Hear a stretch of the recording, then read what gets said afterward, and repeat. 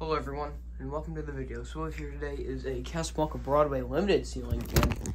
This isn't a ordinary one. This one is actually Inteli Touch right here. Just a tag from June of 1985, and I don't have the wire nut on. To be its exact date, it's from June of 1985, June 26th, 1985, and it was the 462nd fan made that day. Yes, this was the one on eBay that went for crazy money. It was like $820, and then I had to pay $80 for shipping, like with tax and everything. It was like $1,000. I went crazy, but all I have to say is that no one bought it for me. I had to buy it myself because no one would have chipped in on spending $1,000 for a fan. And I have my YouTube bank account set up, so every month I get a paycheck from YouTube depending on my revenue and everything else. Yeah, here it is. Yeah, the guy like coded the blades, like which one went to what. So this one is one and the one is right there. But yeah, the reason why the switch cap's off, it's because I've been having some issues with this fan. I had it all apart earlier today. The switch cap is right there. But, yeah. So the board was going on the other one. The capacitor had like a huge bulge in it. And it just wasn't working properly. And I got a new board in LDM because it didn't come with an LDM. I got it from Tommy Bodden, the fan page. And I don't know if the board was messed up because it seems a little funky. You'll see when I demonstrate it, because I have it on right now, because if I don't, so it'll just do this. And I don't want to show the fan like that. So I don't know why the chimes sound like that. But yeah, it's in a work in process. But yeah, anyways, we've been talking about this fan for almost 2 minutes. So let's get started.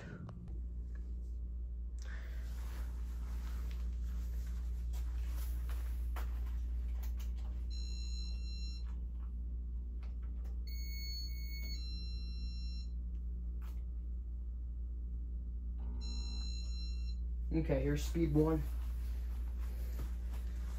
But this fan is not supposed to act like that. So this fan, so it's stuck on flick mode, which is really weird for these older fans, because like it's not weird. It's like kind of like a common thing with these RMM1 boards, because I got a replacement RMM1 board, and I see why it acts a little funky at sometimes.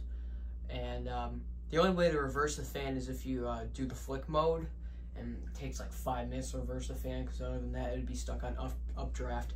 And then there were a few wires missing in the switch housing from the plug going to the LDM. LDM is light drive module, which I think that operates the flick mode and your light kit. But other than the board being funky, fan runs good. Bearings are noisy because the guy said that this fan was running in, well, not running, but it was sitting in his basement for quite some time. He did have the original box at one point, but he had a flood in his basement, so that's what messed the box up. And yeah, so with this Broadway, so the later ones, they were known as the Commodore Vanderbilt. I think that started in like around the 90s, and it had different tip blades, kind of like a wingtip, and then they had bigger blades. But they also went between Commodore and Vanderbilt and Broadway Limited between the 80s as well, because there is this fan I saw on eBay. I'll see if I can try to find a picture of it, and I'll show it on the screen. And it was an Inteli Touch, one of these, but with big blades, and it said Commodore Vanderbilt. Here's speed 2. So this is the second IT Broadway that's on YouTube. The other ones use cardboard box, variable speed, or slumber quiet. These slumber quiet ones utilize the K55 ones, shall I say, some of them utilize the slumber quiet control, which slumber quiet, as those fan collectors know, it's known to fail. And then some K55 ones had the cardboard box variable speed, and there were the K63 ones, which were the early ones that had cardboard box. And then there were the ones that were from the 70s that they didn't have a tag. They'd either have a sticker or that fell off. And those had bell canopy, and it had a bell canopy system. It didn't have hang troop. But yeah, the newer ones came in a few different finishes. So there was the antique brass, which this one's in. Then there was the antique copper. Yeah, that's what it's called. There's the antique copper finish, which was, I think, around the 2000s. And then there's also, I'm pretty sure there was this like weird like brushed silver color. I'm not very sure of the name. But yeah. We'll go to speed 3 now.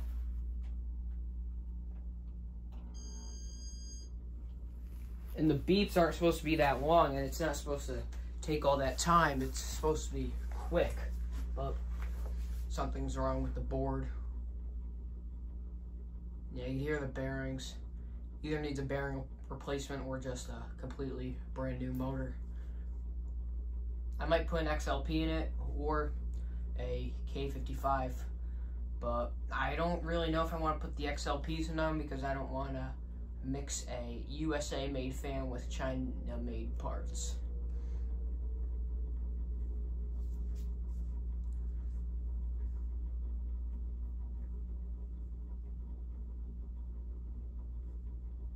Yeah, it's pretty noisy. With the old board, it went a lot slower, like this was high speed, which would be speed 6. The Broadway Limited is a very fancy fan, and a fan I've been wanting for a very long time, especially the IntelliTouch version, because I've only seen one IntelliTouch version, which is Vintage Fans and More's video. Other than that, I've not seen any IntelliTouch Broadway Limiteds. Well, I think there was another one, because I know Braxton, the Vintage Fan Man, uploaded one at the Spaghetti Factory that's near his place, but yeah. Let's go to speed 4.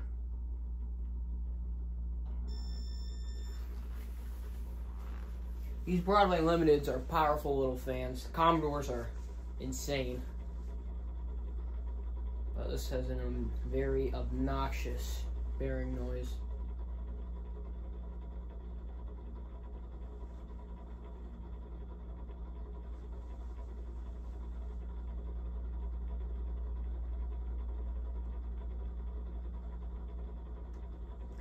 There were different blade finishes because there was this oak that this one has, and then Vintage Fans and More's, his has like a kind of like a light bleached oak kind of color. And I'm pretty sure they made cherry too. I'm not sure of every single blade finish, but those were ones that I know of. But oak that this one has is the most common one.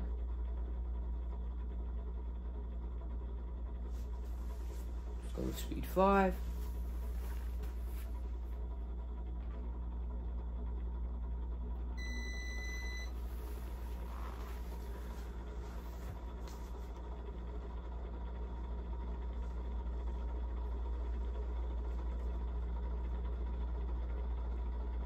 Bearings seen better days. I don't think this bearing noise is going away.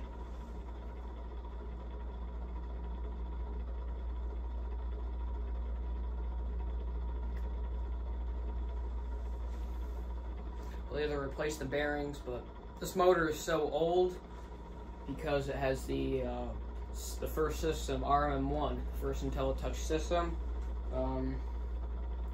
It's hard to find those boards. I might convert this to RM2 with flick to give it the same options that this one has, with the flick mode, and then, yeah.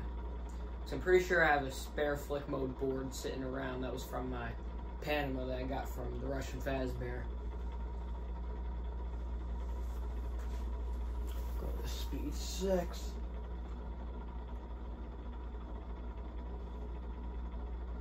Should not be taking this long.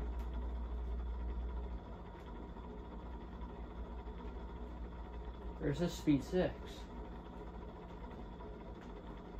No, it's just having a hard time. Alright, this is the only way to get it up to speed 6. I shut it off, let it cycle through flick mode, and that should go to speed 6.